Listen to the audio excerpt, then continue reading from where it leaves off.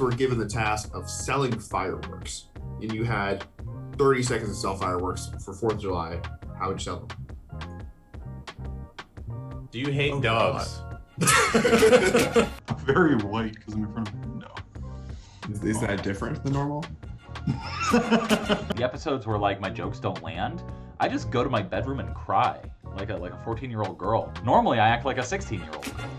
All right, so this is the end of the fake start of the show, and it's going to be the beginning of the real start of the show, which I'm really excited about. Hello, friends, lovers, countrymen. I'm now craving a shower with incredibly high water pressure. The shower here is like really mediocre, and so maybe if we have any shower manufacturers in the chat, they can throw me some ads right now. I'm feeling vulnerable. And if you make showers, you might want to sponsor us. Like, this is gonna be the weirdest place where you'll ever expect like shower head like commercial. On the fucking copy that show. One of the first major criticisms that Mark Ford had for me was, your copy sounds like copy. Fucking stop that shit. It sounds like shit. Get the fuck out of here with that used car salesman shit. And we are live. Are we live? We might be dying. Luke, you're back from Germany and you're back in your bathroom. I am back in my bathroom indeed. You know, honestly, like, sometimes clients are just fucking stupid. And like, there was this type of bean where a monkey eats them and then poops it out, and the enzymes partially digest the coffee, and then people make coffee with these partially digested coffee bean from Sumatra or something like that. Apparently, it's like the most expensive coffee you can buy. This is gonna be a great bit. I can already tell like Noah's gonna like make this the intro. If you want to make money by like starting your own business or starting a hobby job or starting a side hustle that then can grow into a business, the best way to do it is to do it reluctantly. To have a 9-to-5 job, and then whatever you do for your side hustle or for your prospective future business, you work a 9-to-5 and then you work a 5-to-9. And that could be 5 to 9 in the morning or it could be 5 to 9 at night. This is a completely new way to trade the markets. That line is in almost every single successful financial promo. Not just in the headline, just like somewhere. Just somewhere. There are a lot of paths into this career. There's no one path, and so it really doesn't matter what you do to get started, so long as you get started. Start pressing down on the gas pedal and start studying. Start working at something. Start deliberately and in a focused manner trying to cultivate this skill. You're going to get somewhere. Repetition legitimizes. Repetition legitimizes. Do you guys know why repetition legitimizes? Because you forget the source of where you heard stuff. No, it's because repetition legitimizes. When you're talking about the different stages of awareness and thinking about the next ad that you're going to write, take a moment to jot down at the top of your Word doc, what do you think? Like, whom are you writing to? What their desires, notions, and identifications are. And then write what level of awareness you think that that person has based on your product or based on the problem or in general. In any given market, for any given niche or any given product, you're going to have your discount buyers, the cheapos, the cheapskates, et cetera, who are looking for a deal. You will always be able to reach out to them by offering the best deal. And then there's this grand wasteland in the middle, people with like different socioeconomic attitudes, different amounts of disposable income. And then you have your luxury buyers, your premium buyers.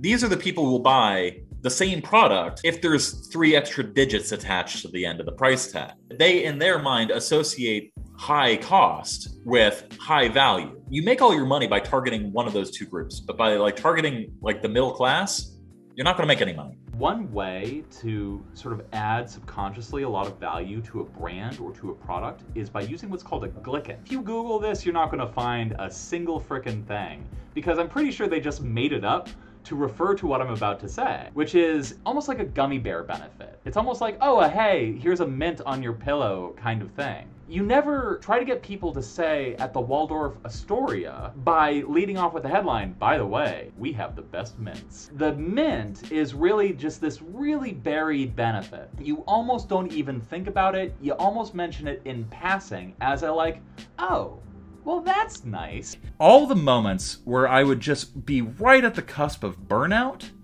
were also the moments where I found my capacity stretching. There are Honda Civics and there are Toyota Corollas, and guess what? It's basically the same car. There are Toyota Camrys, there are Lexus EOS 7s. How do those companies market those products? They go one step removed from each other.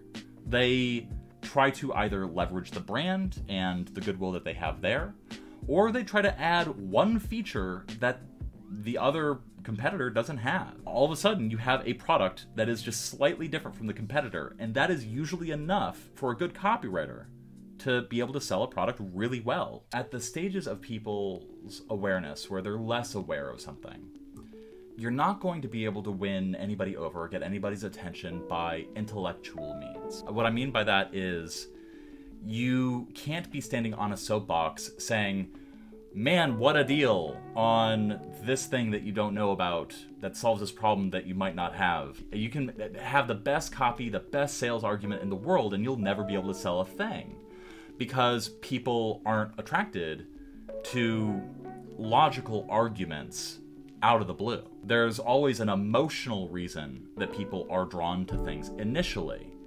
And then the logical reasoning comes in and backfills and justifies that attention. Businesses want to pay you more money.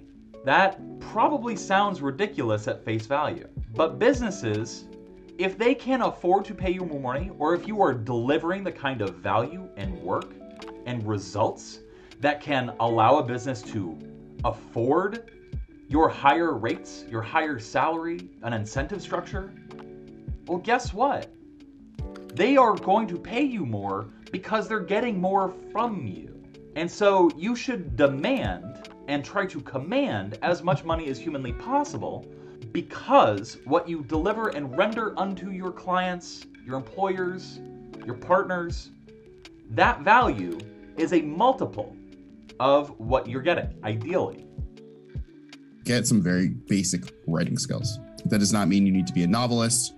However, having an understanding of grammar structures and the ways in which sentences can be combined, and you can use commas and colons and very rarely semicolons, is essential to doing the job well, because you need to understand what is in your toolkit to be able to use that toolkit to its maximum efficacy. The second thing is to start reading and consuming ads. Of course, everywhere you go, Facebook, Instagram, outside, there are ads everywhere. However, I think the tendency for people is to see the ads and not think about them. Once you start looking at the ads and seeing what kind of messages are they saying, which are the things that actually make me want to buy or make my gaze linger on them, you will start to develop a sense of the patterns that are being employed there. And I think that's the extent of what you need to do starting out. Third, and this might be the most difficult, is to start figuring out what you're good at. And I don't mean what you're good at in terms of what kind of copy you're good at or what niche you want to write for, but very simply, what kinds of things are you as an individual good at? So for example, are you good at figuring out emotional appeals and what appeals to certain kinds of audiences? Do you really like structuring long form content? Are you the kind of person who wants to have a gigantic plan and then just run through the plan to create something larger? Do you like doing lots of different kinds of projects? The answer to these sorts of questions will inform what kinds of copy projects that you pursue. Because if you are someone, for example, who is really bad or who hates long form content, you should not be applying for long form sales letters or to be redoing someone's entire website, where having that sort of coherence is essential to doing a good job. So once you have those three things, that lays the groundwork for you to get started. You want to address this person in the comments who said that Rod looks so out of place. Can you give him a book? Excuse me. I am basically Ty Lopez now. Knowledge. You have to be able to talk about the stages of awareness with your client. If they are not a copywriter, then you have to be able to walk them from they're unaware about all of these considerations that we have as copywriters to, okay, now you understand what the problems are for me if you're telling me to write a very direct lead for a problem that your audience doesn't understand, to, okay, here are a couple of different ways we could tackle this. And so you can then justify that as, you will make more money by using this thing if you let me put in a little bit more work to develop this offer for you. The USP doesn't have to be like physically real. There are plenty of brands who do their branding based off of like imagined or like intersubjective criteria like that. So like when you think about Ray-Ban's glasses, for example, oh, it's so luxurious, it's so fancy, it's so whatever, but that's not like a real thing. Think about some way in which that is literally true, and then extrapolate that into like a larger idea, a story that you can kind of walk your people through as they're reading your copy. Click here right now. Do it.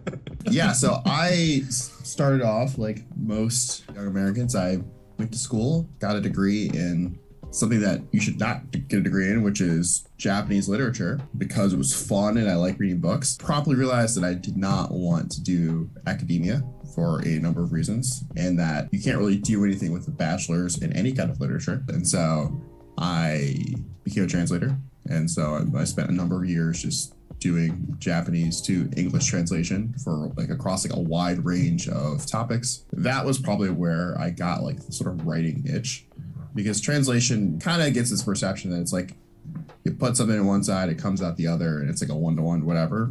But there's a lot of like finagling with like word choice and tone, and like the way in which you are choosing your words reflects a lot on the reader experience. And so like, what does your audience want to hear? What does your client need your audience to hear in order to get, like, meet the objective that they're trying to like meet? You're doing a lot of that kind of thinking with translation. I got kind of fed up with the like sort of relationships I would have with clients, because when a lot of people are hiring like an independent translator, the sort of relationship you have with them is like not actually too dissimilar from the relationship a lot of people have with their copywriter, where it's like, I need X deliverable, give me the deliverable, and not like, hey, you're a complex individual with a really specific skill set that can do a lot of different things, and so I'm going to give you the creative liberty to do this in the best way you think is going to be most effective for me. You have to wonder, do you feel like that information is necessary, or do you feel like that really all we need to do is say brand new knees in 90 days and bingo bango, we have a headline? Yeah, I don't think so. Yeah, I don't think you could either, because brand new knees in 90 days could be literally like, I take you out back, chop your legs off, install new knees on you, wait 89 days to screw in that last screw, and then I can say, oh, well, 90 days. What can we do to get you to look at our machine? Throw naked ladies on it.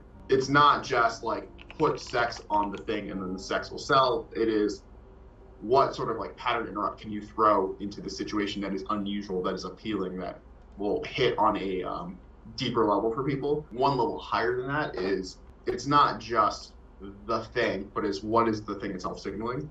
And so in the context of Playboy, it's not just attractive woman, it is also, well, what kind of person is surrounded by attractive women? Like, when you think of Hugh Hefner, it's like a rich person who's well off, who has access to all this luxury or whatever, richness, yada. Don't you want to be that person? There are probably a lot of people out there who have been in a like copywriting adjacent field, who like have some sort of writing skills, who like have a sense of like how you put words on a page.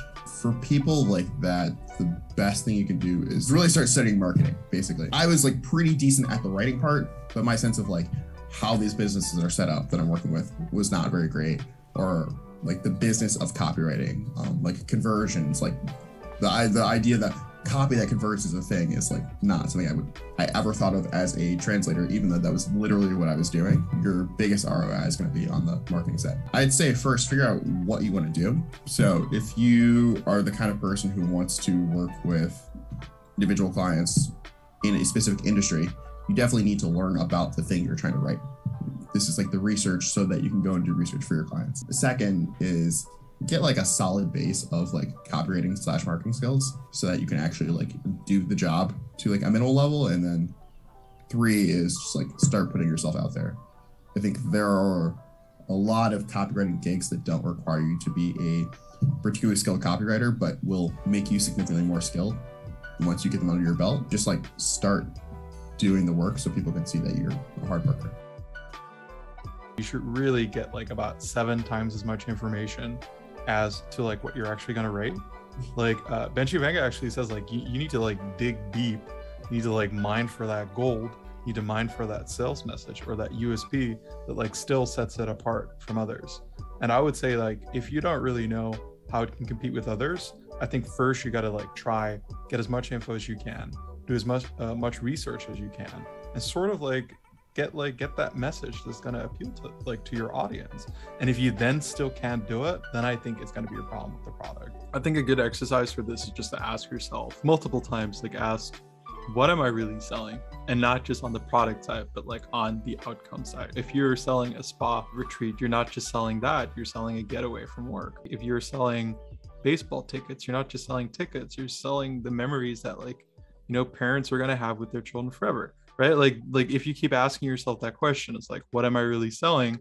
You're going to create more, or you're going to think of more angles and different things that are that make your product more special or more unique. Actually, this whole conversation reminds me of one I had with you before, Sean, where you said as an entrepreneur, as a business person, you can either live the life of this brute that's hunting for clients and hunting to get food, right? And just to be able to, sustain themselves in this field or in this niche that they're working in. Or you can become this farmer that tends to his own land and builds something up.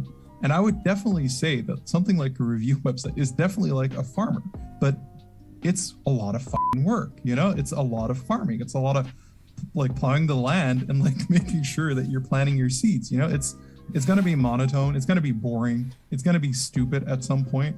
But in the end, you're going to get more by doing that than you would if you're just, always are on the lookout for getting a new client. I finished university and I had $3,000 on my bank account, which was money from loans, actually, from student loans. It wasn't really my own money. And I was like, well, fuck. So I just kind of threw myself at Upwork and just kept working and studying and getting better at the craft until eventually this landed and I just scooped it up. It's good to imagine as if you're actually talking with the person. Just imagine whoever is your ideal customer, think of what they're like, and then write your copy as if you're directly speaking with them. So if you focus on delivering value, you are getting recurring clients instead of always looking for new clients, right? If you're always doing the, I don't care, I got paid, you're probably just gonna have a very high turnover. You're gonna get new clients, and that actually is quite exhausting. Think about the journey that your reader is in, and decide how direct or indirect you want to be about the problem that they have, especially on sensitive stuff. Maybe take a little broader perspective, and don't forget either, your goal is to eventually bring them to the solution aware stage. It isn't just to make them upset and angry about a problem. That'd be kind of a rude thing to do. The idea is you present the problem and you make them feel the problem, and then you either directly or indirectly introduce the solution. You can't just impose your will or your vision on someone else. You need them to realize it. They have to see what the problem is, and they have to see what life could be like when the problem is gone, right? You should study copy really well. You should annotate copy, and you should reverse engineer it. And honestly, the whole read one piece of copy or one long form sales letter a day is really good advice. And I would definitely give that advice to anyone who finds themselves into that intermediate stage, because I know how hard that stage is. But the only way to really get out is just focus on that, level up as a copywriter. And then if you want to get to the really advanced stages, the 6-figure plus stages, I would say learn how to do the marketing as well. Because if you can do the marketing and the copywriting, your value as a freelancer or as a consultant or as an employee or whatever just multiplies. You should have a very strong communication line between your audience and you. You should meet them where they are. You should talk with them. You should do your VOC research. However you can, you need to know what they're thinking, what they care about, what their desires are. And if you can't, you're not going to be able to succeed. I feel there are 3 stages that you go through as a copywriter, where first you're learning how to please your client. Then you're in a sort of awkward stage where you are sort of trying to balance how to please the client and how to please the customer of your client. And then in the last stage, you have mastery over being able to please your client and the customer of your client. And once you're at that stage, that's when you're looking at those 15K jobs. They just can't believe that these websites can make so much money. How much money can they make, Luke? You can make up to 6 figures a month. That's a lot of money, Luke. Yeah, That's a lot of figures. I'm skeptical. It will probably take you about a year to get to 1,000 a month. But once you have a stable monthly revenue from your review site, you can generally sell it for a multiple of times 30. So if you have a website that does 1,000 a month, and if you have a 6-month period where it's been earning that amount, then you can sell it for $30,000. If you have a problem with hemorrhoids, you're gonna want to shrink them. Obviously, you can't come out guns blazing being like, look at my hemorrhoid cream. You have to ease people in, just softly apply knowledge until you're ready to apply the hemorrhoid cream. Sale and offer. Just as gently. If you're selling hemorrhoid cream. Yeah, I think we get the example. It'll only hurt for a second, people. This taught me how to do Google PPC ads. It was actually my bathroom book for a long time. I just learned PPC while PPPing. If you aren't thinking about sales, you will be killed. What is my gender? Obviously. Look at all this food. Look at it. It all looks mildly edible, just like Domino's. Domino's, mildly edible. If I were to sit down and like somebody hired me, they couldn't afford me.